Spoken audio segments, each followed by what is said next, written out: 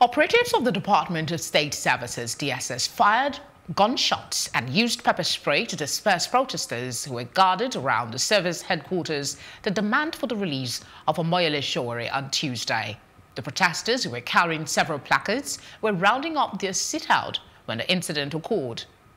Convener of the protest, Deji Adeyanju, was addressing the media on the reason behind the protest when truckloads of operatives, some with masks, arrived at the scene and chased them away. And citing some of the protesters who defied the disperse order, an operative pulled out a service pistol and shot several rounds into the air.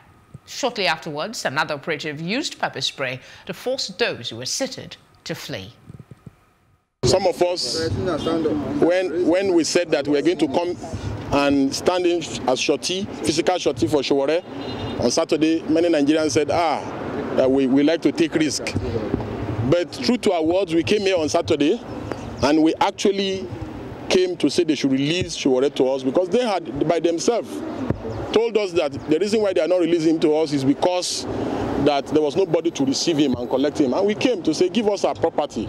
They refused and played. Some of you were here on Saturday with us. They played all kinds of pranks with us on Saturday here.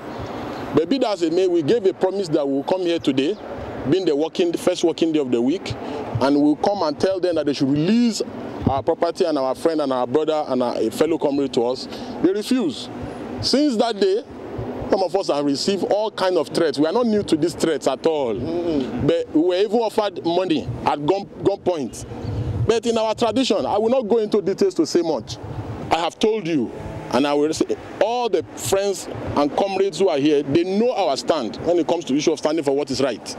And that we will never compromise.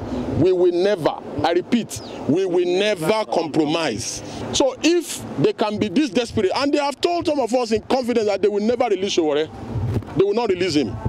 You understand? So they give threats, they give money, they give all kinds of things. That's the kind of government that we have. So you can imagine what some of the judges in the country might be passing through in these people's hands. You understand? I'm just giving you a tip of the iceberg. We have come here to say, please, so the money they gave us, so we don't want, because it was given to us at gunpoint. We don't want the money, or they should take their money. Before the end of today, if they don't take their money before the end of today, we are going to give it to Femi Falana, so that he can use it to augment part of the legal bills of Sowore. And the expenses. And the expenses. Today, Abuja tomorrow. Abuja today and all that. So for us, our hearts are always true to the cause. Like I have said, some of these things that we do will come at serious risk. Some people have said they will kill me.